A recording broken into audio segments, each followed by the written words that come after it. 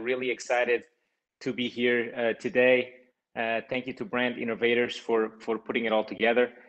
And well, I mean, interesting year, right? For all of us in many ways. Certainly a challenging year, but hopefully, as we look back, we can see that we've learned a lot, and we're also taking good things, good learnings as we go into the future.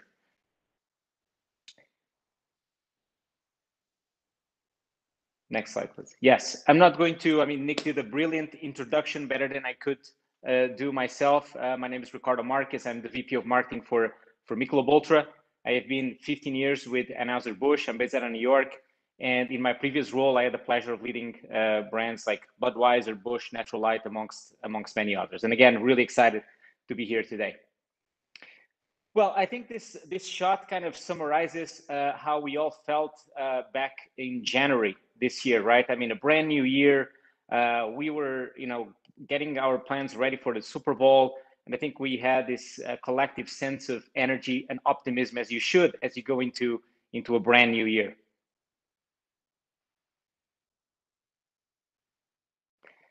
But then, of course, I mean, a couple of months later, as we head into March, this is what happened, right? So coronavirus, COVID-19, I mean, this world pandemic changed all of our lives and continues to do so.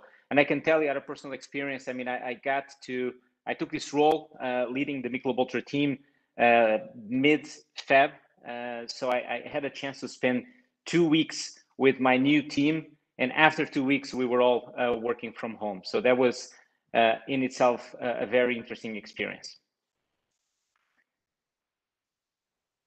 Now, I can tell you that the very first thing that we did in the face of this pandemic as a company really was to put the safety of our colleagues, the safety of our people, and our communities first. This was the number one priority across the company and all of our brands, and we were proud to be a small part of the help and the effort that went into fighting this pandemic with one of the initiatives such as the hand sanitizer. But this was the very first thing on all of our minds collectively. Now, but of course, I mean, we were still all dealing with the fact that sporting events, for all the right reasons, were getting canceled across the board. And we were dealing with this as people, as sports fans, of course, as marketers as well. We know that sports and our association with sports is the fuel and one of the most important pillars behind what we do around our brands.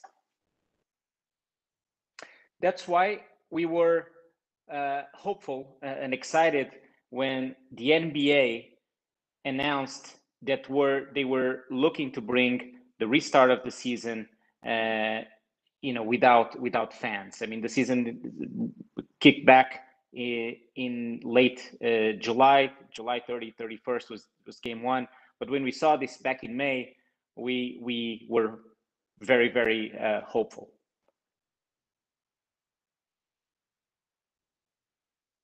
But then, of course, I mean, for all the right reasons, this restart, much anticipated restart of the season, would take place in empty arenas, right? And that left us all looking at the glass half full and half empty. Great to have the season back, great to have the NBA back, but at the same time, of course, we're all missing the energy of fans. And we were not alone, right? I mean, this quote kind of summarizes it, and the impact of not having the energy, the excitement of fans was, of course, felt by everybody, including the athletes themselves. I mean, the joy of playing, these athletes, amazing athletes, play for their fans. They play for the joy that they provoke in their fans. So without fans, what was the point in playing? So that was for us a pivotal moment. And we thought about this quote from the great John Wooden. Don't let what you can't do stop you from doing what you can do. And this was kind of fuel and inspiration for us as we approached all of our agency partners in search for new solutions, new ideas, creativity that would allow us to address this challenge. So we got all of our partners together, and we asked ourselves a simple question: what if we could bring fans to arenas safely? And what if we could do it with new solutions that could be out there? And we got a number of different answers. And one agency in particular, FCB in New York, brought us what at the time, and I vividly remember this meeting earlier this year, it felt like something out of a sci-fi kind of movie, right? Very futuristic. And these are some of the renderings that FCB brought to us back then. This is earlier in the year, right? You could see like all these faces in the arena virtually sitting, in their seats. And also some ideas on how we could drive interactivity between the athletes and the fans. And we thought this was absolutely crazy. How could we possibly put this together? But nevertheless, we were intrigued and excited enough to approach our partners at the NBA with these renderings and with this potential thought of bringing fans virtually to the arenas. And we were pleasantly surprised, or not surprised, given that the NBA is always ahead of the game, but we were pleasantly surprised that the NBA themselves, together with Microsoft, were already thinking about this in that very same direction. And that exactly this partnership between three incredible companies, Anheuser-Busch, Microsoft, and of course the league, the NBA, was indeed what allowed us to put courtside, the Michelob Ultra courtside experience together. I'm going to show you a quick film that we used to launch and to get fans excited for this groundbreaking virtual fan experience. Let's take a look.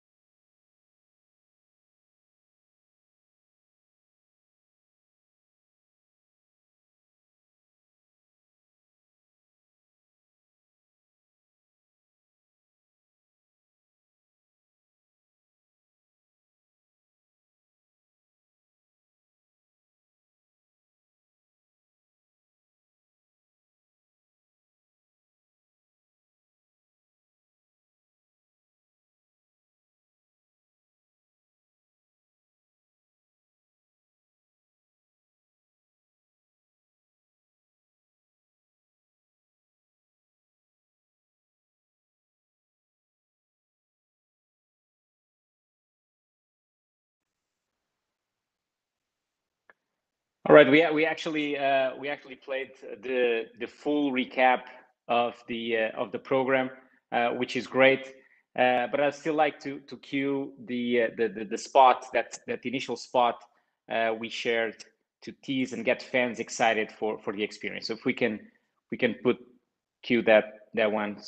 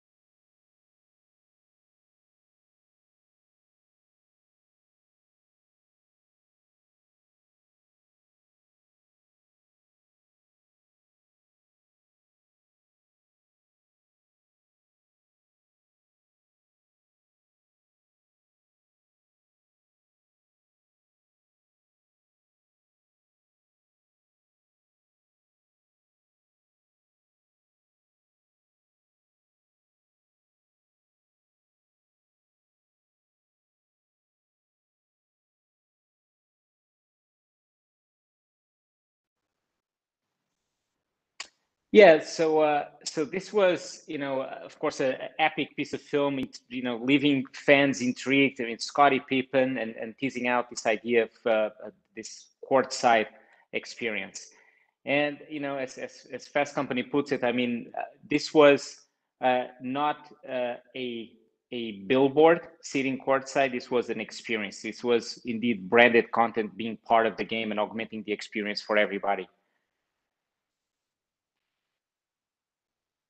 So as a part of our plan, we teased out this amazing experience, and throughout the season, we put in place a number of initiatives to really bring, fans to get these tickets, exclusive tickets to sit courtside, and they could do that very simply by taking a picture of the Michelob Ultra ribbon on one of our bottles and submitting to our website, or by engaging with us on Twitter live during the games.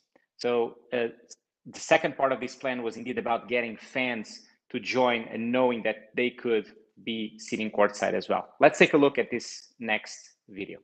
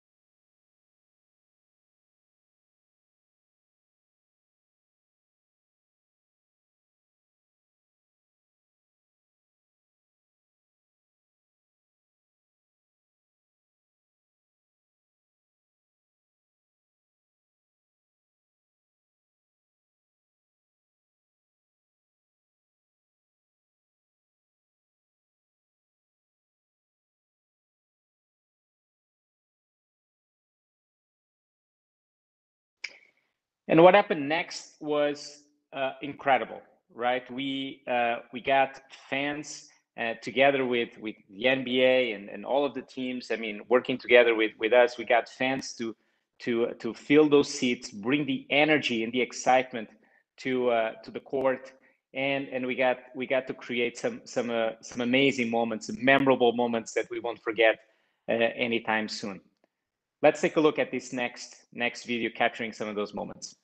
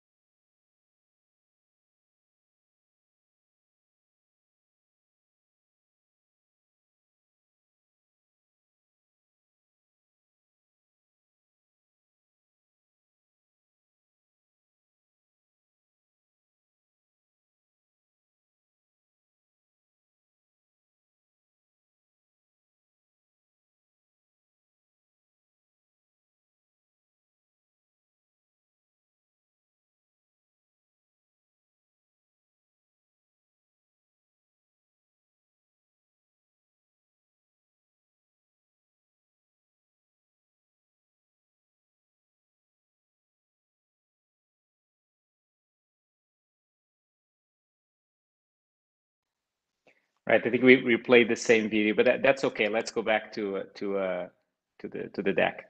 So we created a number of amazing moments. I mean, we had fans dressing up. We had literally a dog sitting courtside. We had a goat sitting courtside. We had a number of celebrities, of course, Peyton Manning, Shaq, amongst many others. Scottie Pippen, of course, and that we transformed this experience in something that definitely created some unique moments. And that kind of brings us to the point, right? I mean, CBS. I mean, this piece kind of one of the journalists that was part of this experience.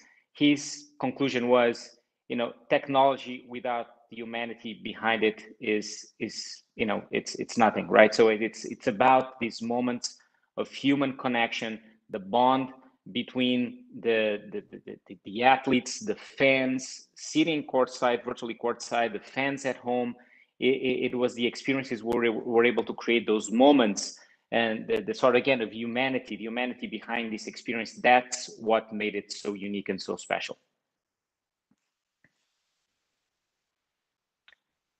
So, kind of looking back, I mean, this could not be more accurate. Never let a good crisis go to waste. In reflecting over thinking about these last few months, I think three things that really kept us in the right direction, moving in the right direction.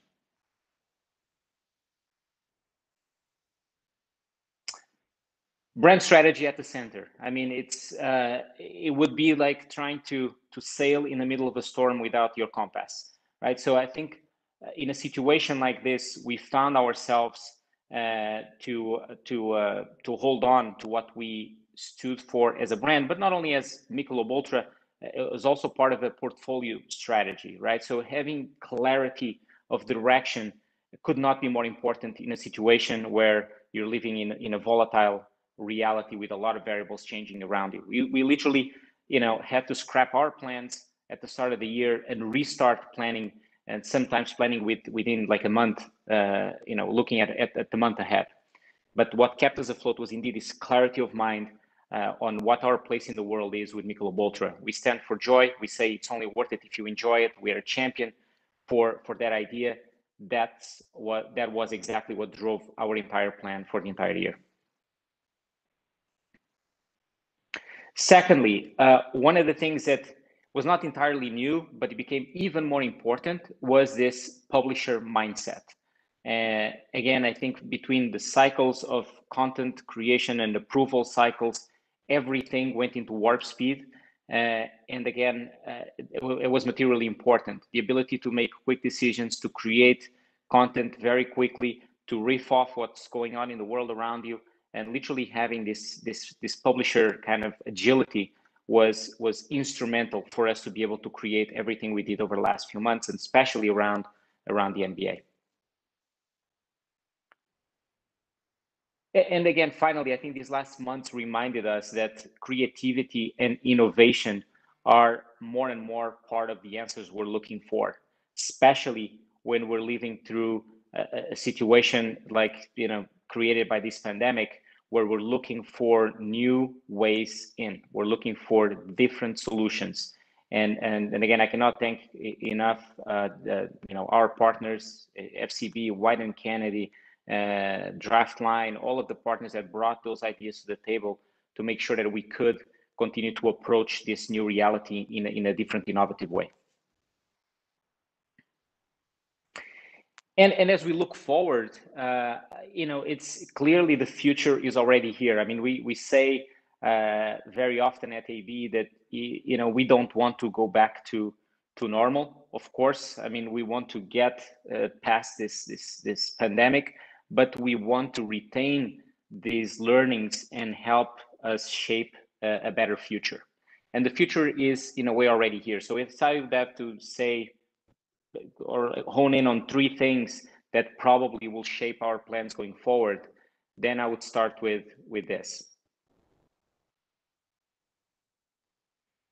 One of the things that probably will continue to that we've learned from this, and that will continue to be a trend going forward, is this democratization of the VIP experience. I mean, case in point, courtside seats are often, of course, unattainable for most fans, but through technology, this sort of VIP experience could be attainable, could be within reach. And I think that's, as technology evolves, as we think about VR and augmented reality and a lot of other things that are in the making, we believe that this is going to be a trend. But again, it's only as important as the people behind it. This humanity aspect will, of course, be the equally as important.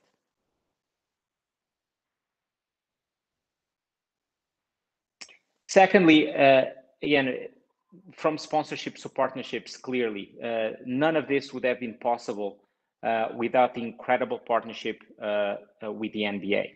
And if traditionally we would approach, the league to buy a product or a package some sort. Here, in this case, we were building this plane together, and it was kind of it was a different way in, because we were building something together in the same time that we were kind of looking at all of the commercial aspects of the partnership, but we were building this unique experience together. And the notion of partnership has never been more important, and that's why we don't want to go back to sponsorships. We want to keep fostering amazing partnerships going forward.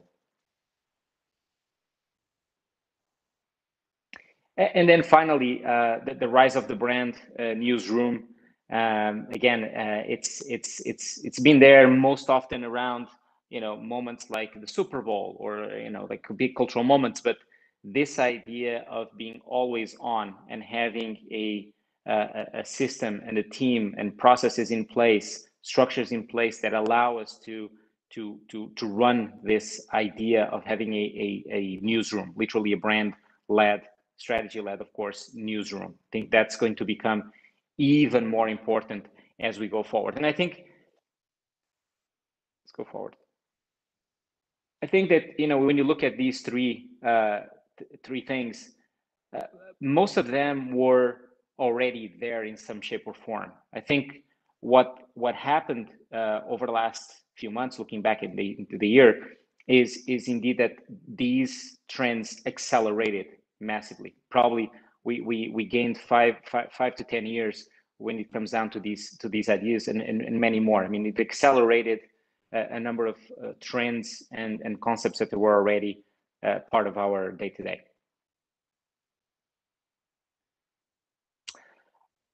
So this was it. This was my opening piece. I just wanted to take again the opportunity to say thank you to all of our partners, especially to the NBA, to the teams, to the PA.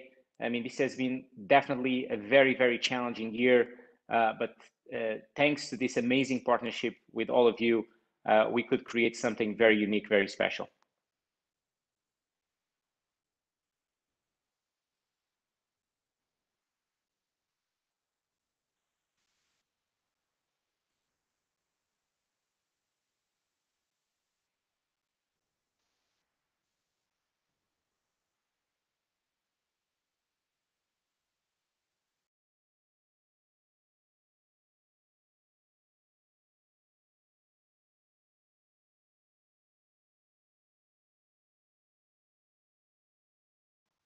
Hey, Ricardo, how are you?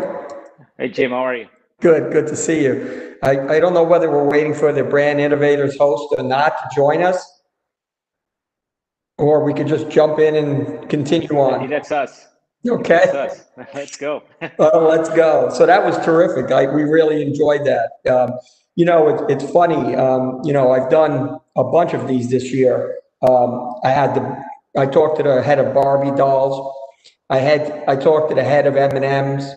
I've talked to the head of Uber, but I gotta say, there's none we look more forward to than speaking to the Michelob Ultra person today, because now you're right in the wheelhouse. So it's actually something I know pretty well, and we enjoy. So this is fun for us. This is the one that combines our beverages that we enjoy with the sports that we all enjoy. So welcome. I just wanted to take a second, right? Because I know you were introduced earlier, but we had a little fun with you yesterday when we spoke to you, because we just want to get this out in the open that I went to Iona College, right? And, looking at your bio, in addition to being with AB for 15 years, right, and working both in Europe and Brazil, you also did classes with the Harvard Business School, NYU Stern, so we just want you to take it easy on me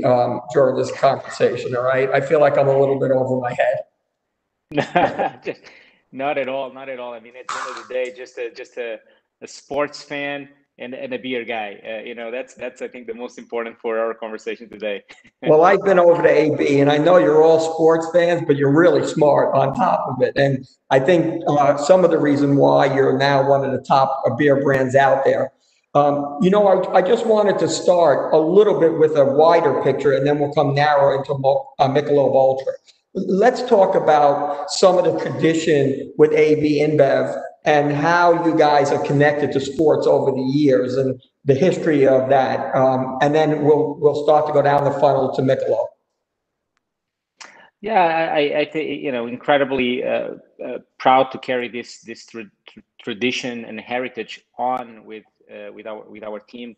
But indeed, I mean, for many years, I mean, the people who came before us, all those teams, they created they wrote many pages of the marketing, playbook, sports marketing playbook, and one of the things when we look back is the breakthrough thinking, looking at the next big thing, trying to understand trends, trying to understand fans, and really acting very quickly to capture those and be first movers. And that was also what propelled us, what inspired us to place such a big bet with Michelob Ultra Courtside together with the NBA. We felt that this could be something really special, really unique, living up to the tradition, the great tradition of Anheuser-Busch, of being innovative and bringing new ideas to the table in the world of sports. Great. Well, we've enjoyed it over the years. One of my favorites was the one in Cleveland when you guys unlocked the refrigerators after the win. Like, that was one of the smartest things I've ever seen, and it got so much publicity. Like, how does an idea like that germinate? I wish I could take credit for that one. I have to give it up to my colleague Andy Goller on the Bud Light team, Nick Kelly, and everybody else, Matt Davis. I mean, amazing idea. We did so many great things. When I think about the last 2 years, I mean, I think about the tribute we did to Derek Jeter, Dale Jr. Most recently last year, what we did with Dwayne Wade, honoring his retirement, or even with the NWSL. Where again, when I spoke earlier about partnerships, not sponsorships, when we did in my previous role with Budweiser, looking to actively bring more sponsors to support the NWSL. That was one of the things that when I look back, one of the things I feel most proud of. Great. Well, let's talk about all your success with Michelob Ultra, because it's amazing, right? So tell us at the core how you guys were so successful, and who is the Michelob Ultra drinker that you guys are trying to reach? Look, today Michelob Ultra is one of, it is the fastest share gainer in the US. It was a brand ahead of its time when it was launched in the turn of the century. It was probably the first brand one of the first brands tapping into this mega trend of health and wellness, where consumers are looking to, cut down on carbs, calories, but still not sacrificing taste and not sacrificing a good time. Michelob Ultra was well ahead of that, and I think this year we continue to accelerate momentum. So when we think about our franchise today, we essentially have, simplifying it a little bit, but we simply have older drinkers literally looking to cut down on carbs and calories, and we have these 21 to 29-year-olds who love the idea of having an active lifestyle, and they are the ones who typically enjoy a beer after a workout. They enjoy the happy hour with friends, but they love to have both. They don't want to sacrifice either. They love to be in good shape, being fit and work out, but they also love to have a good time with friends. Well, I laugh, Ricardo, because I have 3 children that are in that age bracket, right? I have a 29-year-old, I have a 26-year-old, and I have a 23-year-old. And maybe they are helping drive some of your sales, because I've seen them drink quite a few Michelob Ultra. So, it's funny, back at home, when you look at our lower level, the refrigerator is full of it. So, I have 3 right in your demo. So, yeah, I can attest. Great to hear. Exactly right. So tell me a little bit about, you talked a little bit in your conversation about, of course, everything that you did with the NBA and courtside. Tell us a little bit about the tradition of how Michelob Ultra got into sports and how you embrace sports, because we know that the NBA and golf are very important to you. Today, of course, very exciting for all of us. It's the beginning of the Masters, which is kind of weird, right? Because we always think of the Masters is the beginning of spring, right? And that's right. the beginning of fall. So we're all screwed up this year. But tell us a little bit about golf and the NBA and how you guys have embraced both. Yeah, well, we love the idea of being associated with sports that are part of this active, balanced lifestyle we're a champion for, and particularly when we took the NBA sponsorship. I mean, as the official beer partner of the NBA with Michelob Ultra earlier this year, we saw that the NBA presented a fantastic opportunity for Michelob Ultra, thinking about the geographic representation of the NBA fans in markets where Michelob Ultra is underdeveloped, and that on its own was for us very interesting. But then, secondly, the connection to culture, the connection with different audience that could be incredibly beneficial for Ultra. So particularly with the NBA, we saw this amazing opportunity to expand our franchise, and then of course we're still super excited about our partnership with golf. Brooks Koepka, one of our partners, and we believe that the point of view that we're bringing to the table is unique. Essentially, when we approach any sport, in fact, we come from this idea that you win because you're happy, right? You win because of the joy. You win because you take time to spend time with your family and friends and capture those memorable moments. And that's equally as important as working hard and going to the gym, right? So we believe that this idea of balance is indeed very unique to Ultra, and that's what we're trying to bring across any sports platform. So you think if I drink enough Michelob, I could look like Bruce? You still need to work hard. You still need to go to the gym. But if you do both, that's the magic combination. That's really what we're going for. Yeah, I might have to grow at least 6 inches or something. I'll work on it. So, there's no conversation that you can have, sadly, these days without the conversation about the pandemic and COVID. We know there's so many challenges, right? That the stadiums are not serving beer, the bars, many bars are opening, closing. How do you maintain reach in a year when, you have to be so flexible and nimble, right? As things open and close throughout the US and across the world. How do you manage through all these challenges? Look, we have seen some of the trends that were kind of already there, but again, continue to accelerate this move towards e-commerce. That's one of the things that we have seen in terms of shift in behavior. Of course, people are spending a lot more time at home, therefore they don't go to bars, they tend to order online. That was already the case, but now, I mean, this year was exponential on that front. We're also seeing the home becoming more of a place to host friends within your small bubble, of course, and within the safety guidelines. But the home has become a lot more important. So people investing in their homes, in making their homes more comfortable. But then again, I think we go back to strategy. We go back to our place in the world, what we're here to do, both as Anheuser-Busch, looking at our portfolio, and then with Michelob Ultra. I have to go back to earlier this year when we partnered with the Match Champions for Charity.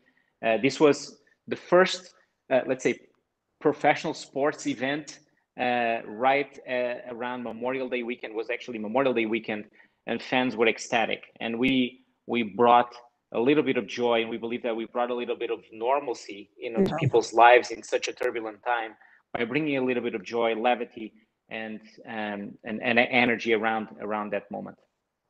Yeah, you talked in your presentation about it's only worth it if you enjoy it. So is that part of the mantra? And with in-person visits being limited, right, and embracing, more of the home life and enjoying that until life gets back to normal? Exactly. I mean, coming back to to that idea of joy, and especially in a year like this, it is actually what people are craving. They're craving that joy, optimism, and if we can bring a little bit of that, I mean, we're very fortunate, and we also love this idea. It's only worth it if you enjoy it. I mean, all the hard work, be it if you're an athlete or any of us doing their jobs. I mean, all the effort, all of the energy. It's really only makes sense if at the end of the day you get the chance to enjoy that, and if you get the chance to spend time with people who are important to you and doing things you love. So it's funny because during the whole pandemic, which kind of started in March, right? And for the first couple of months, most of the creative was kind of COVID creative, right? It was all about, but then we saw it kind of transition into, more normal creative. How is your creative changing as the time goes on during the pandemic? Like, and how much goes into the thinking of the message and being cognizant of what's going on?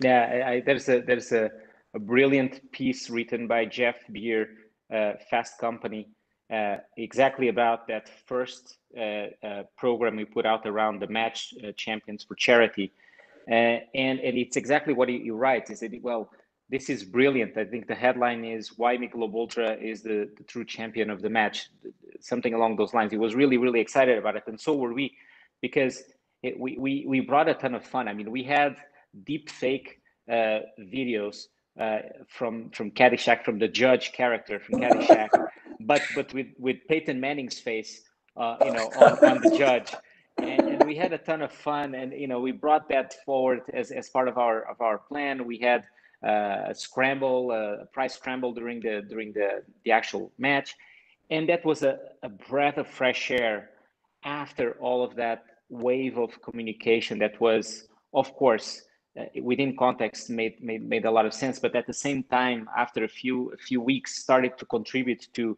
the levels of anxiety and stress. So it was consumers, again, people who were fans, were craving that sort of humor, lighthearted nature of beer marketing, and we were fortunate to be able to bring that forward. Great. I always like to talk about the Super Bowl, and I think if you had to tell me what your spot was going to be, you'd have to kill me. So but I would love, tell me about, like, when you guys approach something like the Super Bowl, like, what is the thinking in terms of a portfolio versus, what brands are going to participate exactly? How do you guys, come up with those decisions?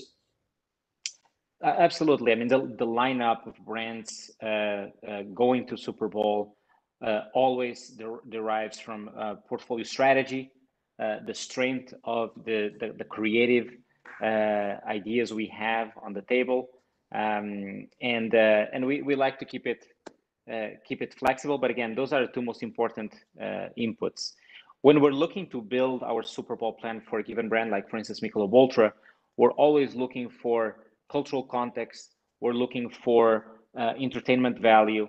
And more, we are looking for, at Super Bowl, as a platform that has the ability to set up the entire year. Of course, not only as a film. Of course, we all do a beautiful job of integrated marketing programs, selling beer on the shop floor, social assets, PR, all of that good stuff. But most importantly, now we're looking at Super Bowl as chapter one of the entire year. So it's not a single. It's not a shot that we fire just at the beginning of the year. It's chapter one of this book that's going to be written throughout the entire next year. So I just want to dig down a little bit more about the NBA courtside promotion that you guys did, because it was pretty amazing, and also talk about Ryder Cup. So how do you manage through all the challenges this year? And I just want to make sure people who didn't see your whole presentation, that you talk a little bit more about the NBA courtside and how that idea, and talk a little bit, like, when things hopefully go back to normal, and we have fans in the stands, how do you see the evolution of NBA courtside playing? Yeah, I mean, this was again, I can't stress this enough. I mean, the partnership with the NBA in this case was instrumental to do something as bold as Michelob Ultra Courtside. Really, unique when you think about it. I believe that 10 years down the road, people are probably going to look back at this time and it's going to be, it's going to be a chapter somewhat in the history of sports. Ricardo, you're younger than me. 10 years, we may not be here 10 years to look back. Let's shorten that window to 5. 5 years. Exactly. And think about it. I mean, bringing people to sit virtually, watching this game, and the question was, well, why can fans just simply watch it on TV? What's the added value of doing something like this? And again, I mean, we were reminded that people's interaction, humanity, the fact that you could interact with people sitting virtually in your section, the fact that you could see yourself on TV, on broadcast, literally sitting courtside. I mean, getting your couple of seconds on TV, that never gets old, right? So, but then also we hosted halftime Q&As with legends. So we recall one of them, amazing session with Scottie Pippen halftime, where literally fans sitting courtside could ask questions and listen directly from Scottie Pippen. We did a number of those. And that's what I believe this allowed us to do, bringing what would be an otherwise unattainable experience. Think about it, session, Q&A session with Scottie Pippen, being courtside. I mean, we made that possible for a number of fans, and that's great. Created a number of memorable moments, and now we're thinking about the next iteration of this. Of course, how can we bring some of these elements into the future? It's been a crazy year for a lot of reasons. The pandemic, the election, but also there are cultural changes that are going on in the marketplace too, right? We certainly have seen a lot of things happen this year, hopefully things that are changing the world for the good. What are those cultural considerations and some of those changes that are going on, and how are you approaching that, knowing that, the world is changing in front of us? Another, of course, very important moment this year was everything we've seen around social justice. And that's why I go back to, you need to be really clear as an organization, as a brand, what your values are, what you stand for, because that's what will allow you to make decisions and doing the right things for you. Sorry about that. No worries. For us, we saw this as a moment where we could reassert what we believe in deeply as a company. We believe in diversity, in inclusion. We don't believe in racism, and this was again another moment for us to be able to again restate our point of view, our position through our partnership with the NBA, and of course in a number of other initiatives that we had and will continue to do. So it was all together when we look at everything that happened this year, and we still have a few weeks to go. But when you look at everything that happened this year between the pandemic, between the social justice movement, I mean, hopefully we can take good things, good learnings, and we could make progress. We made progress as people, as marketers, as a society, and I think we're going to go into 2021 stronger than we were probably January 2020. Yeah. Well, listen, if 2021 is the same as 2020, it's going to be a long year. So we're all praying that, so please. So one of the questions somebody sent us was, do you guys ever look at any other brands as inspiration? You guys ever say, wow, they're doing some unique things here? And do you ever look at that and help form what you guys want to do? All the time. I mean, we love to look around us and most often outside of our own industry. I continue to be inspired by the work that Burger King continues to do. Insanely disruptive, different, very true to what they are about. Nike, of course, incredible source of inspiration. Apple, I mean, there's so much great work being done out there, and we love to see great work because it helps everybody. It helps everybody in the sense that it inspires us to do better work ourselves, but then it also, I believe, in an interesting way, it positions brands in a better light to consumers at large, and content and advertising, everything that we do to reach out to consumers. The more good stuff collectively we can put out there, the better it is for everybody. You know, the other thing that, and I think we're just about done, but I wanted to ask you a couple of questions about video games and esports. Like, how do you guys handle video games as sport? We have a platform, not with Michelob Ultra specifically, with Bud Light, moving into that space. And then again, I think I would go back to the point as Anheuser-Busch, that great tradition of innovation and looking to what's next. I think Nick Kelly and the team, are constantly looking at different opportunities, different ways for us to be able to connect with legal drinking age consumers in passion points around sports that are important for them. So we'll continue to be excited about what's coming next. So give us the crystal ball, right? Let's rub it. What is 2021 going to look like for sports? Look, I'm an optimist by default. I'm always looking at the glass half full. I think we're about to go into an amazing year. Of course, I'm also, and we're all, I think, encouraged by the vaccine news we heard earlier this month. But I feel like fans are waiting for it. We are ready.